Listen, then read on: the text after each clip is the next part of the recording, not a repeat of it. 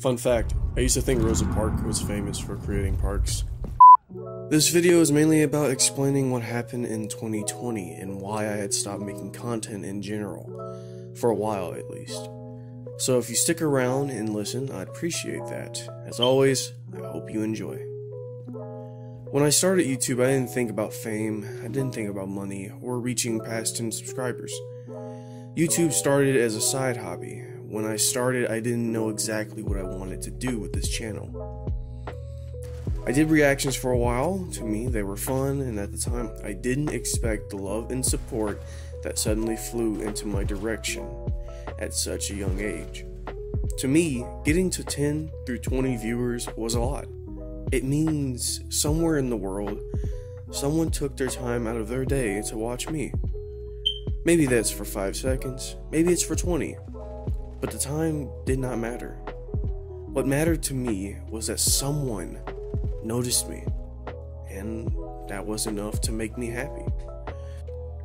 When starting this channel, all I had was a very old government phone and a laptop that couldn't even run Minecraft.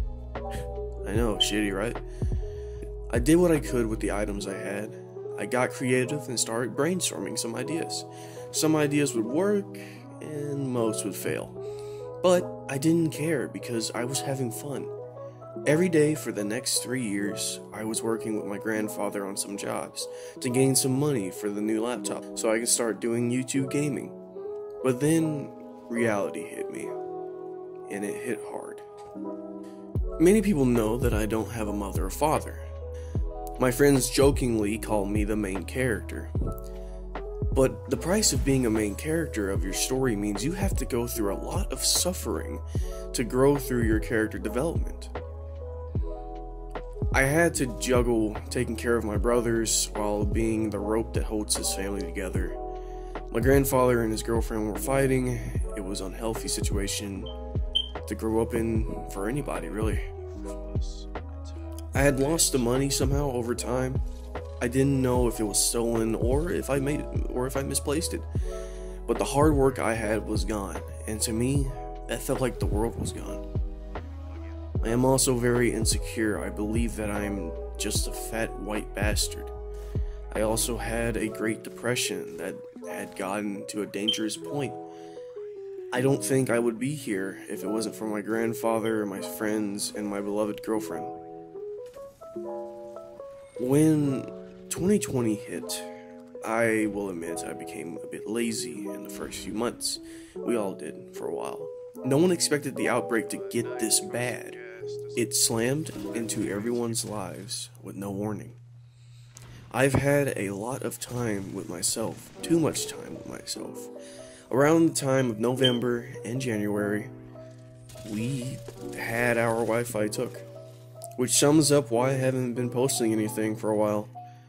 Now I'm back at YouTube again. I feel the need to express myself because over the past 3 years, I've grown from 10 subs to 1,921 subscribers.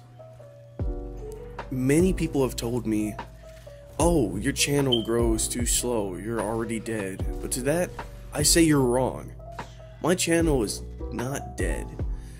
And this 2021, I plan to make the best content I can make. Now, having a YouTube channel with this many subs and 252,000 views in total comes with a big price. The people who watch your channel, or any channel for that matter, come with expectations. They come to laugh, and I'm not sure if I can always make someone laugh. Everyone knows I love to help people. That's my main goal, is to make people smile. I know it sounds like the normal YouTuber bullcrap, but that's who I am as a person. As I get older, I start to shift towards making people laugh in games, and I always believe that something about a person's laughter or smile, it was magical. It made me feel better inside, made me have confidence. Something about making someone laugh that you're meeting for the first time and someone you may never meet again just feels right. I love making the videos. I love editing them, I love uploading them, and what made me most proud is that I wasn't forcing content with fake humor. I wanted to make content that was natural, quality over quantity. I wanted the videos to feel human. The fear that I honestly have is being put on a pedestal. I want to be equal with the viewers, because I am not better than anyone. I am not above anyone. I know many talented and amazing people that I see above me, who are the same age and the same grade that I am, every day. The point of making these videos was to spread positivity and make people laugh, and have a good time. I honestly hate it when people ask me, do I get paid? No. I don't want to get paid. I don't get paid because YouTube is something passionate to me. I don't want to see people as money. I want to see them as friends. It's frustrating to realize that what got me here today is slowly fading into the past, especially if it's not your fault. It is very easy to let this drive you into depression or anger towards other people. And that happened to me for a bit, and I'm sorry. Every day, I just want to talk and connect to people. I don't want any special treatment. I don't want to feel above anybody else. The real pain